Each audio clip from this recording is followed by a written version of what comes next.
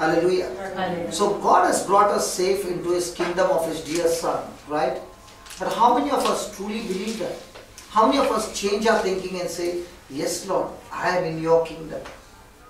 You have set me free. You have done your part.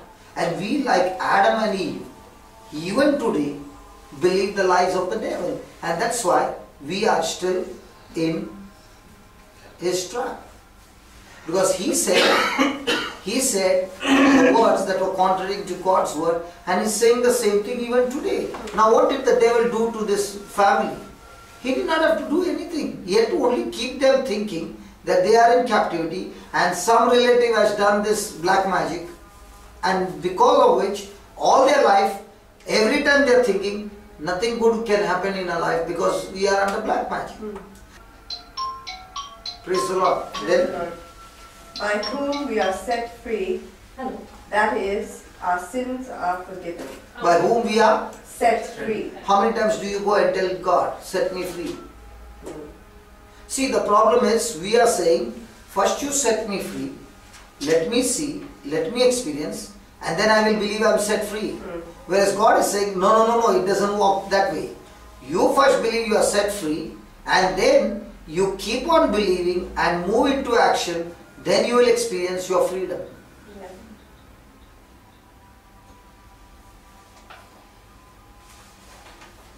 Are you understanding? Yes. So a person who is walking in the Spirit is saying, I don't have any physical evidence to prove what I'm saying, but I have only spiritual evidence through the promise of God, and I set my mind on those things. Believe me, when I was just 1 month old in the Lord, and I read that scripture, when you lay hands on the sick, they shall be healed. And I started laying hands. And at that time, people also told me, be careful when you lay hands, that sickness will come on you. Now, that's not recorded in the Bible. Okay? And I was laying hands, and God is a witness what I'm saying. There were people with whom I was, and they were about 14 years, 17 years in the charismatic. And when we went to meet the sick person and to lay hands, I was the youngest among them. And we were 6 or 7 of them who went to pray. And I was the first one to put my hand and pray. And we all started praying. And when I opened my eyes a little, I saw everybody's hands are from a distance, but nobody was to touch him. Why? Their mindset is, if I lay hands, that sickness will come on me. I was the only one. And after years, I saw them still in the same position, whereas God had already taken me from place to place, from glory to glory, because I had changed my mindset, not to believe what they said, but to believe what God said. So in a matter of 2 months' time, or 2 or 3 months' time, I was already casting out demons. Because I chose to believe what God said. Now imagine a person who has been forgiven of all that worst sinful life, and in 3 months to believe that God has made me righteous, God has washed me clean, I am absolutely clean, absolutely new, and now Lord, if you said, I am going to believe it and I am going to move. And I began to move by faith. And they even said, be careful that you don't go alone. I said, Lord, they all say, don't go alone. What do I do? If I've got somebody who is scared, and if I take him, he will run away. So what's the use of taking him? I'm going with you. You are my partner. You are one and I am one. We are now two. Let's go. Praise God. Yes, And from that, I don't go alone. so there should be somebody to be with you. That's what they told me.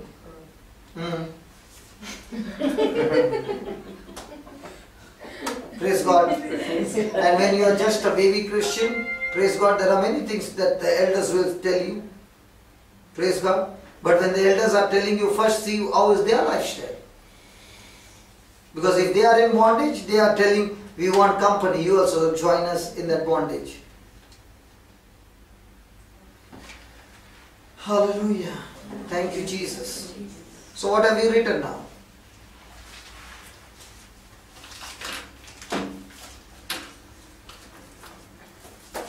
Hello, what have you written? The blessings of God.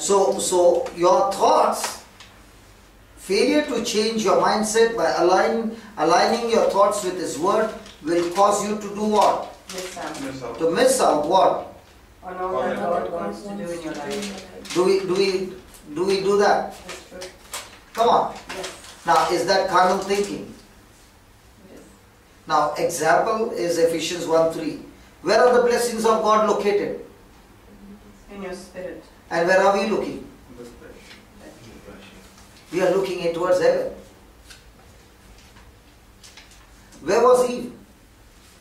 Before God created Eve. Where was Eve? Eve was inside of Adam. Why did you look and smile like this? Where was Eve? Inside Adam. Did Adam know it? No. Was he sad? Yes. Where was the solution? Inside him. But he did not know. So what did God do? Put him to sleep and brought out what was inside him. The same thing is saying, your whole blessed future is inside you. I poured it in your spirit. And this will come out only if you change your thinking and set it on my word. Then the best will come out of you. 15 years back, did I ever think I will go to Kuwait every month? When I would see people coming from Dubai and go, "Arey baap re, Dubai se aaya re."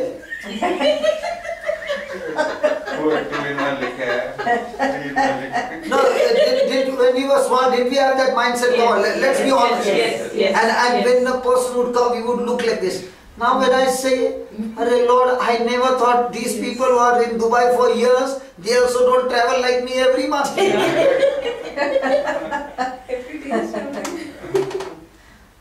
Is it right? Yes. So what kind of a mindset have you set?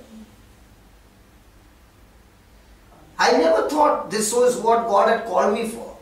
It was not my desire, it was not my plan. But how did it happen? I began to change my thinking one day at a time. And what I set my thoughts on the Word of God opened the door of future. So according to the Word of God, where are the blessings located? Inside. And all this time, where are we looking? Thank you, Jesus. Thank you, Jesus. So God has already blessed us with, according to Ephesians 1:3, He has blessed us with all.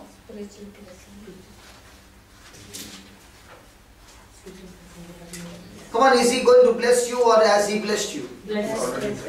So how many times are you setting your mind that I am blessed with all spiritual blessings? Thank you, Lord, I'm blessed with all spiritual blessings. Thank you, Lord, I'm blessed with all spiritual blessings. All spiritual blessings in the heavenly places in Christ Jesus. Where is Christ Jesus?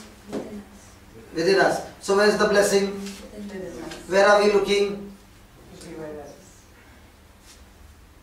So from now on, if we are looking anywhere else, is it called carnal thinking? So most of the time, what are we? Carnal thinking or spiritual thinking? So if you are carnal thinking, can you receive what God has already kept reserved for you in His kingdom of light? No. So all the time, what are you doing? Are you angry with God? Yeah. Lord, why are you not answering? That Brother Johnson comes and everything you give him, and I'm praying night and day, and then you will fasting, and you're not giving me anything.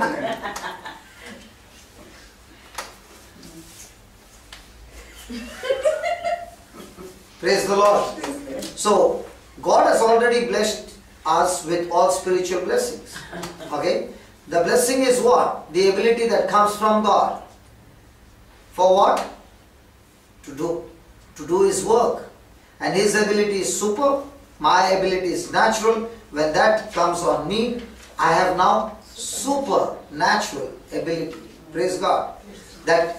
So I am able to do what I could not do before. Praise the Lord. Hallelujah. Now when did you receive this? All spiritual blessings? When you became born again. So have you received the root now? Yes. So if you have received the root, can you produce the fruit now? Come on. Yes. Yes. But do we really believe that we have the root now? That's the big question mark. I have a question. What do you mean by born again? Were you born from your mother's womb? Mhm. Sure? Yes. Okay. When you and I and every one of us were born, we were born with a corrupted nature. And that corrupted nature was to rebel against God. Okay. Okay? So every time our thoughts were selfish, not God conscious, but self conscious. Okay? A day came when somebody preached to you the gospel of Christ and said that Jesus took your place on the cross, He is the Son of God, and said everything. I'm 100% sure the person who shared with you Jesus, that person himself has not seen physical Jesus. Agreed? And he did not even show you that this man is Jesus. No. That person did not even show you Jesus on the cross. Nothing. But yet you chose to believe what you did not see. Yeah. The moment you chose to believe, even with your senses, you could not see or feel, but you chose to believe. God put His power in you at that time and destroyed that corrupted spirit and gave you His Spirit, and you became born again. So when you became born again, that Colossians 1, what you read, all that happened at that very moment. Okay?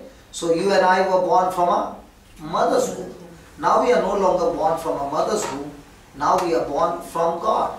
We were born of Adam and Eve. Now we are not born from Adam and Eve. We are born from through Jesus Christ. Did you get that? Absolutely. So when you got born again, what happened? God put His Spirit in your spirit. The Spirit that created the world is in you. So that same Spirit is willing and wanting to do great things in your life. And how is He going to do? He has given you His Word. And He's saying, set your mind on these things.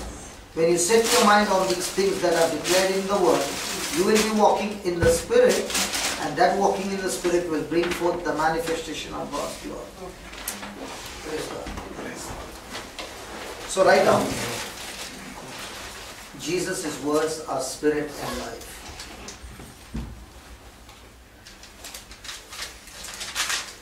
The Spirit of God quickeneth. The Spirit of God quickeneth or gives life. The Spirit of God quickens or gives life to the things you desire from God. The things you desire from God.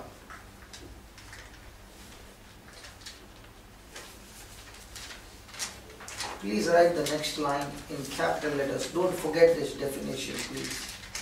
Walking in the Spirit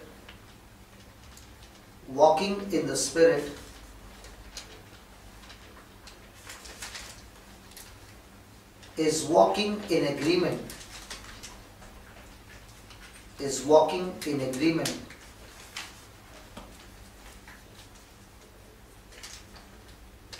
With the Word. Walking in the Spirit is walking in agreement with the Word, which makes you spiritual.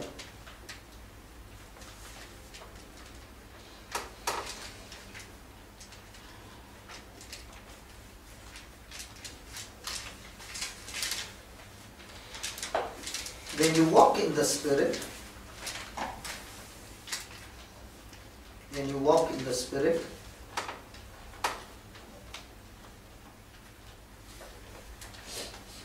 you are on the path of life. You are on the path of life. And experience supernatural result.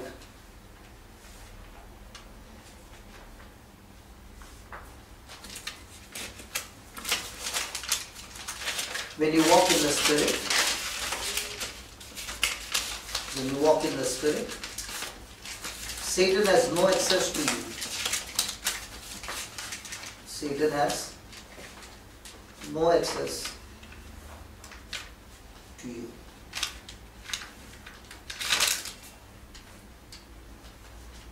So praise the Lord. Can I take some revision because my precious sister has come? Let it. We learned that there is no condemnation for those who are in Christ Jesus. Those who walk not after the flesh, but walk after the Spirit. Praise the Lord. So we learned that every one of us want to receive from God. But to receive from God, we have to do our part, and which will involve walking in the Spirit. And just now you wrote, what is walking in the Spirit? It's walking in agreement with the Word, which makes you spiritual. So you have to walk in agreement to God's Word. So when a person does not walk in agreement to God's Word, means his thinking is contradicting to God's Word, then what happens? He will miss out all that God wants to do in his life. Praise God. Praise God. And an excellent example that we shared was that we always go to God and say, God, please bless me.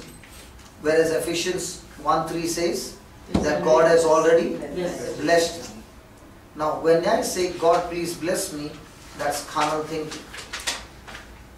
Second thing that we believe is that God's blessings are in heaven and it's going to come into our life. But according to God, He said, God has blessed me with all spiritual blessings in the heavenlies in Christ Jesus. And where is Christ Jesus? In us. So where is God's blessing? In us. In us. Praise God. So if God's blessing is in us, and blessing, the word blessing means God's ability. So if God's ability is super, my ability is natural, and this super ability God has put in me. So when I start believing that, then I am able to do what I could not do before. Praise the Lord. Praise the Lord. Hallelujah. Hallelujah. So God has put this blessing in us through which we all can experience physical manifestation of what God has declared in His Word. Praise the Lord. Praise the Lord. Then we also read that when a person declares, I am blessed, that's the time he defeats carnal thinking. So, how do you destroy carnal thinking? By declaring what God has declared. For example, by His stripes and by His wounds I am healed. Carnal thinking or spiritual thinking? Spiritual thinking. Now when I say, Lord, please heal me. That's carnal. So, Lord, I know that one day you will heal me. Lord, I know if it is your will, then please heal me. And that's why people are not able to experience what? The manifestation. Then we just now wrote that Jesus' words are what? Spirit And life. and life. So the Spirit of God is the one who gives life to. He gives life to what? The things that you desire from God. And this Spirit of God is in His Word. Because He said, my Word is what? Spirit and life. Praise God. So the more and more you change your mindset, okay, what will the more and more you set your mind on God's Word, what will happen to your desires? It will die off. It will die off. And what desires will you get? Spiritual desires. You will get the desires of God. Yes.